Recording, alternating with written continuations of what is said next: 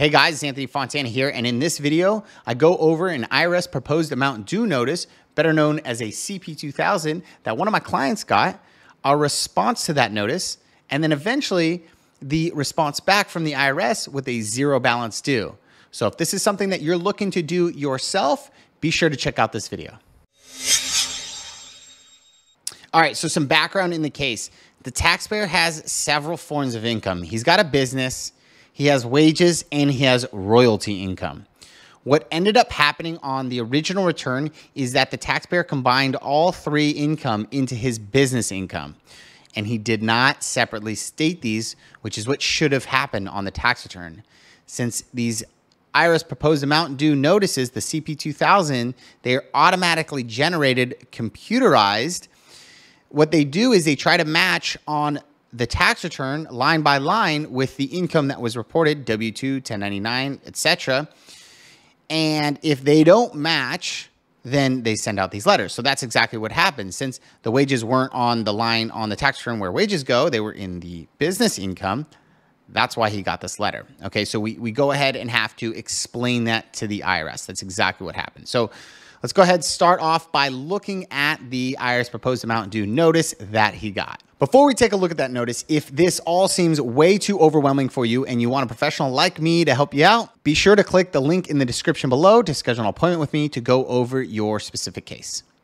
All right, so here is the actual notice that the taxpayer received. You'll see the notice date is November 9th, 2020. It's for a 2018 tax year. It took some time for the IRS to kind of get around to this. But nonetheless, right, they got an $8,300 bill. Client got this, was a little freaked out about this, right? What happened? I don't know.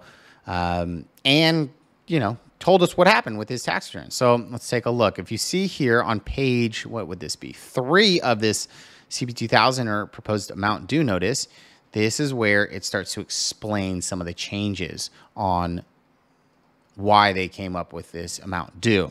Okay. You'll see here, like we said, right, the wages were not shown on the return, $9,000 of wages, and then the royalties that he got of $28,000, okay? And then also the taxes withheld from the wages were not reported either, which goes in his favor, okay? But nonetheless, this was not reported as income is what they're saying.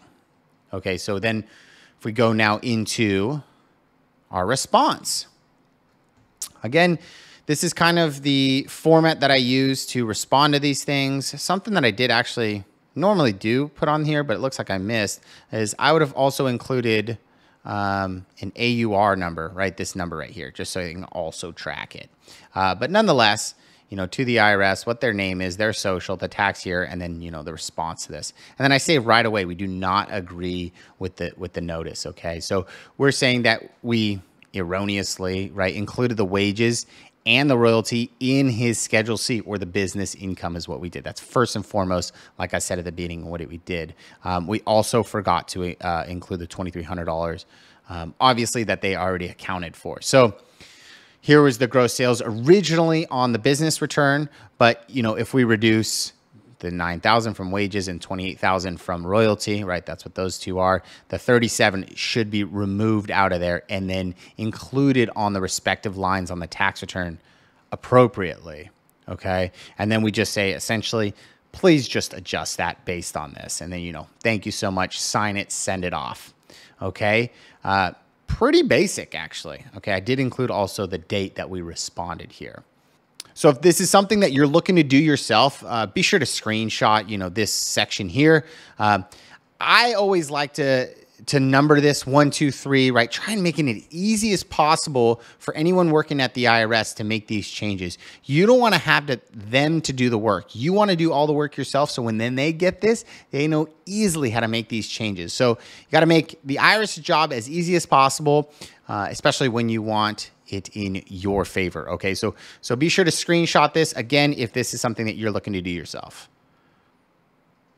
All right, and so pretty simple. We just had to what I like to say, hurry up and wait for the government to do their job there. But they eventually sent back this notice here. You'll see this was received June 30th, the end of June of 21. We responded at the end of, so it took basically 6 months, a little over 6 months for this thing to go through.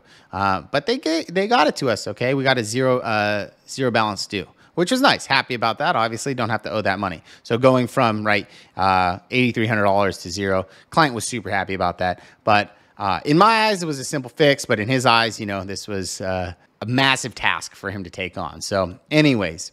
All right, well, I hope this video was helpful for you. If it was, and you want to see more of these types of videos, be sure to subscribe to the channel, hit that like button, help me out with my YouTube algorithm here, and share it or leave a comment in the comment section if you have any questions.